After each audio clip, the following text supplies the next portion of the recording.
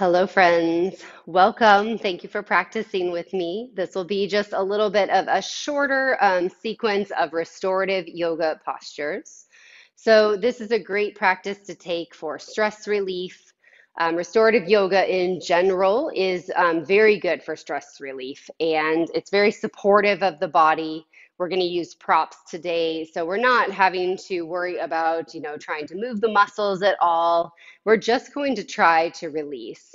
So one of the points of why we do restorative yoga is we're trying to take the body from where it lives most of the time in the sympathetic nervous system. So that is considered fight or flight. And so the body's kind of always on. We're always reacting to things. What we're trying to do in restorative yoga is to take that and switch it into the parasympathetic nervous system. So that's the opposite of that, or our rest and digest. So this is what we're looking for as we practice these shapes. It's also the reason why we take a little bit more time in these shapes, why we use the props, and why you'll find some time of silence while we practice as well. We'll take some movement, we'll take some different stretches to feel during these shapes, but you'll also find quite a bit of stillness. So I have included a link to a playlist. If you would like to play my restorative music, feel free, or you can play any kind of spa music, nature music. You do want to try to avoid music with too many words in it because that'll kind of keep you like on and paying attention, whereas you want to be able to drift off. And know that in restorative yoga, if you fall asleep, you get extra points, is what I always say. So for today's practice, the shapes that we're going to take, it would be nice if you had a strap, but if you don't, it's absolutely okay. It's not necessary. If you don't have a strap, you could also either use a tie or you can use a scarf that you could tie into a knot. It'll just be a little bit more supportive. It's always nice to have a blanket handy in case you need it, but you might not. And then we do want something today to boost us up a little bit. So whether that is a yoga bolster or if you have like a couch cushion or just couch pillows, pillow from your bed, body pillow, whatever you have. You can also do this first shape where we're going to use the block where we're going to use this padding with a block. So you might know supported bridge with a block, and if you have a block, feel free to use that. So we are going to go ahead and work ourselves in. If you do want to start the playlist, feel free to do so. So I'm going to bring my prop right to my pelvis, the back, and know that you could always stack a blanket on top of the bolster if you want. I know this one's going to be high enough for me, but if you wanted a little bit more lift, you can bring a blanket on top. You could also have a blanket underneath the seat or legs if you would like. So lift yourself up onto your prop, just so you're lifted up a little, but you're really just sitting right on the edge. Keep the knees bent, and one elbow at a time, begin to work yourself down. Take your time here. You can scoot forward a little bit, and you're going to bring yourself all the way down. Now, you might need to adjust a little bit as you get here. So make sure the feet are planted, the knees are up. And what I want this prop to do underneath me is to support my pelvis. So I want it down pretty low. So if you know where your sacrum is or your tailbone, that's where you want this to be. You don't want the prop to be up higher so that the sacrum is hanging off. And see, this is accentuating my lumbar curve. There's benefits to doing this, but not for long periods of time. So we want it to be more supportive. So make sure it's down low enough. The arms can be how you like. So you could have the arms down by the side. You could also find cactus arms or reach the arms up over the top of the head and find a diamond shape. And just maybe close the eyes and start to settle in our first shape. So this is restorative bridge. So it is a very mild inversion. If you do have glaucoma or high blood pressure, if you find that lifting your hips above your heart bothers you, then please remove the block from underneath the body. You can do all of these shapes we're going to take without any props. This also could be the case if you're on your moon cycle. In certain days, if things are feeling like they're coming forward or up and you don't like that, then again, just remove the prop. You don't have to have the hips lifted. Settling in to the first variation of restorative bridge.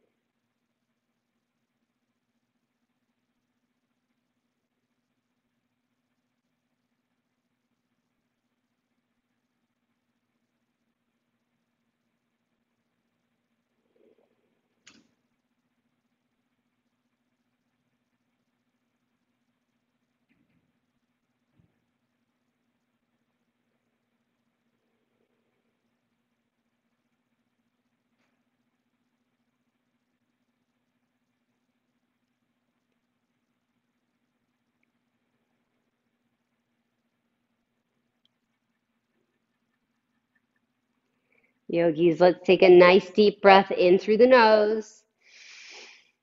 Open the mouth, exhale, and release. We'll take some just gentle hip stretches here. So keep the left foot planted down on the earth and very gently just hug the right knee in towards the chest. You can hold on in front of the shin or even interlace the fingers behind the back of the thigh if you would like. Maybe just a very gentle encouragement of that knee in towards the shoulder. So we're creating just a little bit of a healthy compression in the front of the right hip joint. So squeezing that in, eventually when we release it, lots of high speed, fresh blood will come to the area, helping it to heal. You can stay exactly where you are, or if you'd like, you could lengthen your left leg out long away from you. So make sure the heel is down on the earth. We don't need a core workout here, so you don't need to keep the leg lifted. Let the heel land down.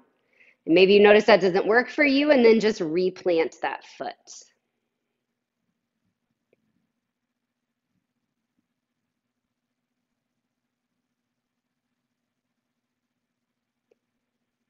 You've taken this variation, you'll rebend into the left knee, plant the sole of the foot back down, releasing that right leg and letting it land down next to the left.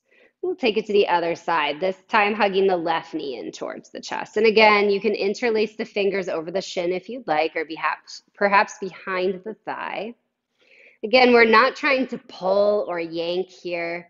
We're just creating a very gentle compression. And you might notice that you feel this very differently left to right. It'll depend kind of how your hip lines up and how you're reaching, if you're reaching compression here. So you can always move the knee a little bit out to the side if that feels better. Staying exactly where you are, or taking a little bit longer and lengthening that right leg out. So we've got an asymmetrical shape here. So we're creating compression in the front of the left hip joint while we're actually extending the right. So stretching out the hip flexors on the right side, maybe the psoas, the things that tend to work all day long, we're letting those release. Couple breaths like this.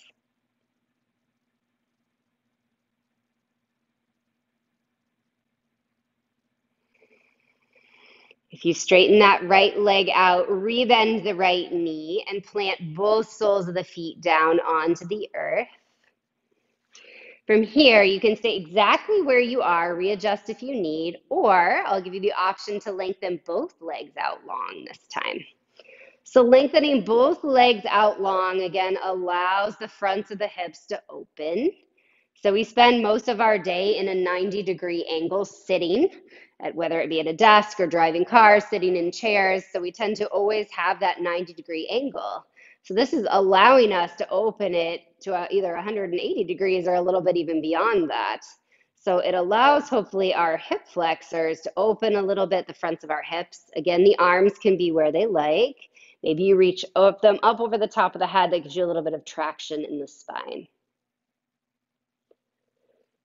So just melt yourself down into the prop that you're using. Allow yourself to relax. If you feel any tension, try to readjust the body so that you don't feel that tension anymore.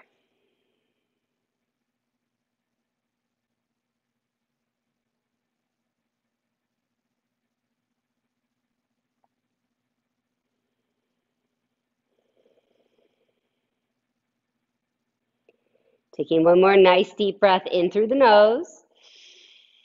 Open the mouth, exhale, and release. Rebend into the knees. You can bring the arms down by the sides if you'd like. Plant the soles of the feet down. And then very gently hug both knees into the chest. You can take a little rock right and left on your prop if that feels good. If it doesn't, feel free to skip it. We're going to find Viparita Karani, or legs up the wall, or sometimes called waterfall pose. So just let your legs come up towards the ceiling. You can keep a gentle bend in your knees. You could flex the toes in gently if you'd like, but you don't have to.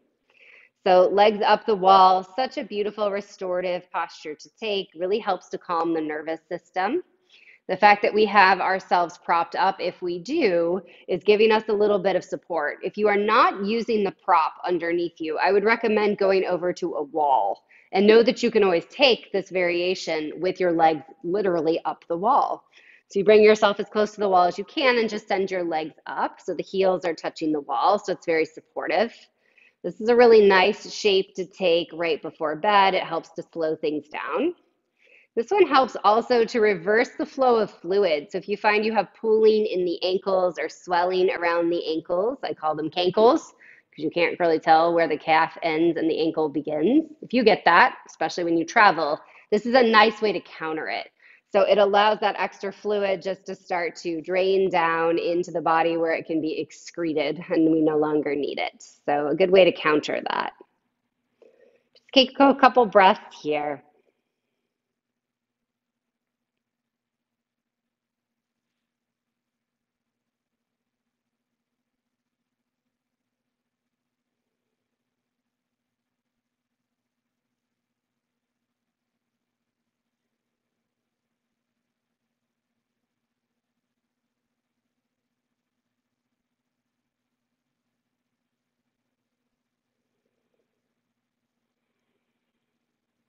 And then our last variation of supported bridge, just begin to let the knees bend.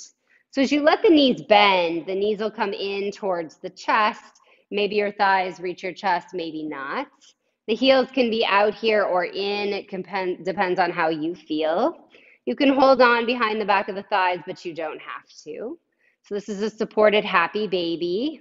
Know that you can gently flex the feet if you'd like and maybe let the knees come out a little bit farther away from one another. So again, the nice thing about this variation is we don't have to hold on to ourselves. We can let the arms relax down. And again, maybe you'd like a little rock right and left.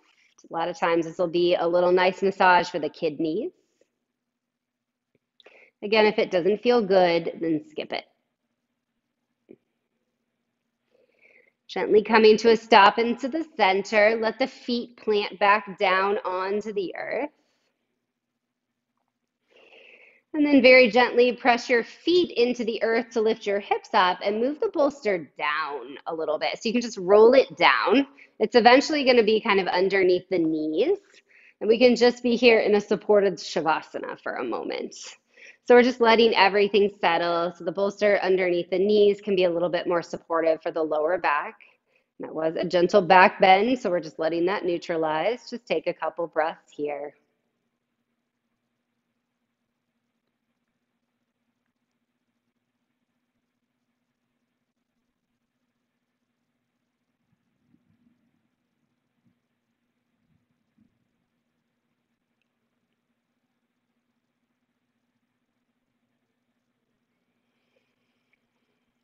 Beautiful yogis. So we'll move into our second shape. You can actually stay down pretty close to the floor as long as your strap is nearby, but otherwise just kind of press yourself up. We're just going to move the bolster down a little bit. So the bolster is going to come down more towards the bottom of your mat. It's going to be underneath your feet. Now I like to use a blanket. So I bring a blanket to pad the back of my head and my shoulders, but know that you don't have to do that. We are going to find a constructive rest. So I'm going to set you up into this shape and then we're going to do some readings and you're just going to relax, feeling the benefits of the posture. Now, if you do have a strap, this would be where you would use it. So we want it about hips width distance. So untangle your strap. Mine's tangled. There we go. And then slide it over the feet and bring it above the knees and then tighten it as much as you need to. So try to make sure that the metal or plastic piece isn't on your body because that won't be comfortable. And you can tighten it maybe just so that you're about hips width distance. And again, if you don't have a strap here, you don't need it. The strap is just so that you really don't have to have any engagement at all, but you can accomplish that without a strap too. So you can see that my toes are on the bolster here or whatever pillow that you have. So it's kind of supportive for the arches of my feet. My heels are on the earth, and then I'm slowly going to lower myself down. So I do want my knees to be at about a 90-degree angle, so you can adjust as you need here. And you're gently going to let the knees tent in. So when you do that, you might find you need to tighten the strap a little bit if you want. But again, don't have to have a strap. Adjust the feet as you would like. So this is constructive rest. And this is such a beautiful shape. It really helps to support and release the ankles, the feet, the calves, also helping with the psoas. So the psoas is one of our major hip flexors. It's part of our core. What helps us to walk, and we're almost always using the psoas. So allowing the psoas to start to release helps us definitely to get into our parasympathetic nervous system. Now, if you'd like an arm variation here, again, you can have the arms however you would like, but I will offer letting you cross your elbows over your chest. Now, some people, when they do this, it feels really claustrophobic and they don't like that. So feel free to skip it if it doesn't feel good in your body. We'll do both sides, so it doesn't matter what arm is in front. I like to spin my palms up. And so I'm just gonna settle in here. And again, we'll be here for a while, so take your time to make yourself comfortable. I'll be doing some readings and also letting you have some periods of just silence or just listening to the soft music. Again, this is a very calming posture, just helping us to release and relax.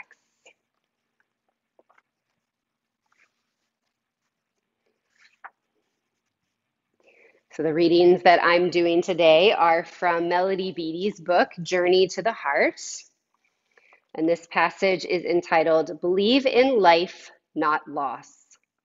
Believing in life means we can trust in the nature and rhythm of life with all its constant change. We believe in transformation, change, and purpose. Believing in life means we're not in bondage to the past.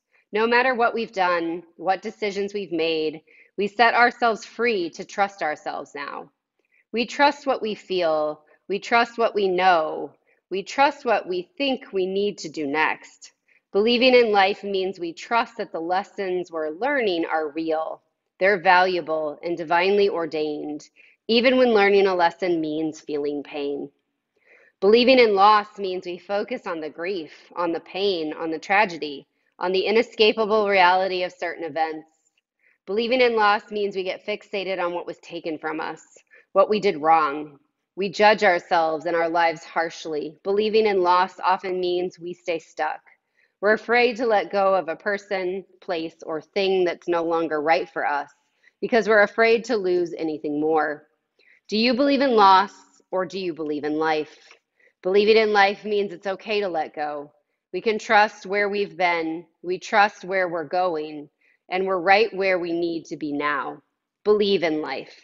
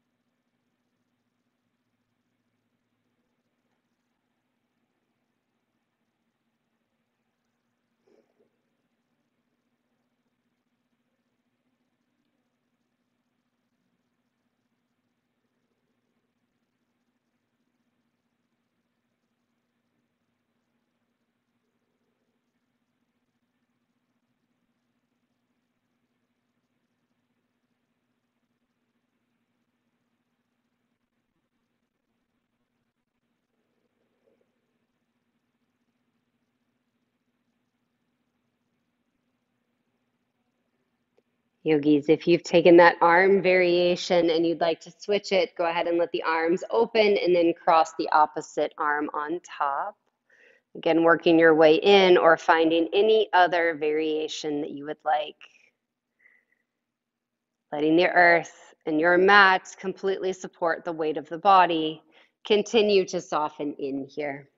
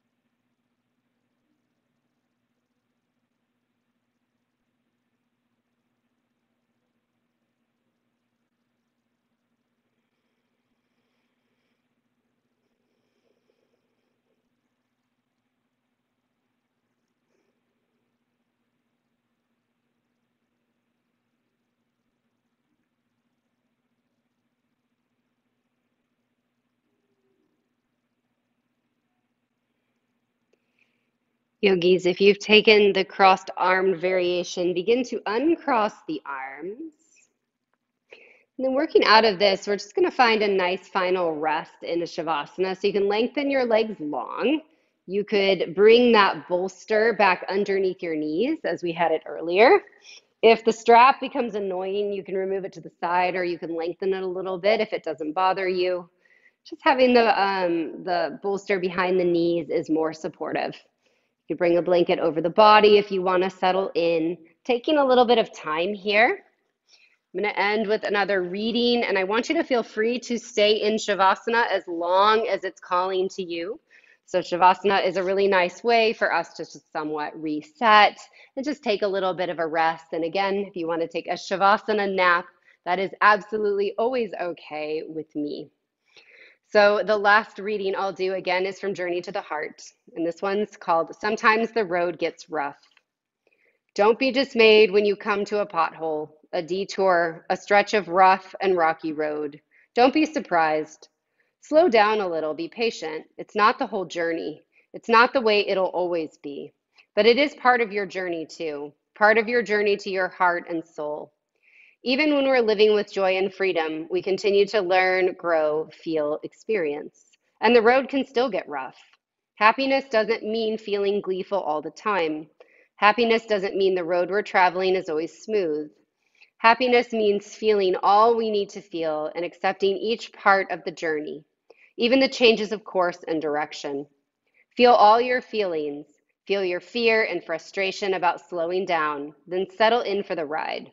You may not be going as fast as you'd like, but the journey hasn't stopped. You're not doing anything wrong. You're going slower, but you're still moving forward. Yogis, I thank you so much for practicing with me today and taking a little bit of time for yourself. Again, restorative yoga, usually accessible to almost anyone and a very beautiful practice, especially nice for stress relief. So be sure and share this practice with your friends and family. Do it often on your own whenever you feel called to. The light and love in me sees and honors the light and love in each of you. Namaste.